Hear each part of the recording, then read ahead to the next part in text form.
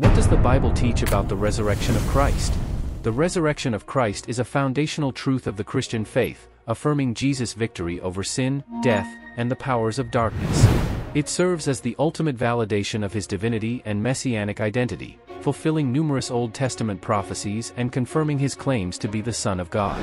Through his resurrection, Jesus conquered the grave, secured salvation for humanity, and offered the hope of eternal life to all who believe in him. The resurrection is central to the gospel message and serves as the cornerstone of Christian doctrine. How can we approach the Bible to gain wisdom? Approaching the Bible to gain wisdom involves adopting a humble and teachable attitude, acknowledging the Scriptures as the inspired and authoritative Word of God. It requires diligence and consistency in studying its teachings, seeking to understand the historical and cultural context, literary genres, and overarching themes present in its pages. Prayerful dependence on the Holy Spirit is essential for discerning the spiritual truths contained within the Bible and applying them to our lives. Additionally, engaging in discussions with fellow believers, consulting trusted commentaries and resources, and participating in Bible studies can further deepen our understanding and appreciation of God's wisdom revealed in Scripture. What does the Bible say about the importance of obedience? Obedience is a recurring theme throughout the Bible, emphasizing the significance of aligning our actions, attitudes, and decisions with God's will and commandments. Scripture portrays obedience as an expression of love, faith, and reverence for God, reflecting our trust in His wisdom, goodness, and sovereignty. It involves submitting to God's authority, surrendering our own desires and preferences, and actively seeking to follow His guidance and instructions. Obedience is not merely about outward compliance but stems from a heart transformed by God's grace and empowered by the Holy Spirit to live a life pleasing to Him.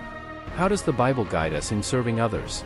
The Bible provides numerous examples and teachings on serving others, highlighting the importance of humility, compassion, and selflessness in our interactions with fellow human beings.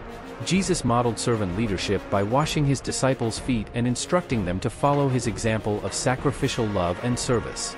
Scripture encourages believers to use their God-given gifts, talents, and resources to meet the physical, emotional, and spiritual needs of others, showing kindness, generosity, and hospitality to all. Serving others is not only a demonstration of genuine faith but also a means of glorifying God and advancing His kingdom on earth. What does the Bible teach about the nature of faith?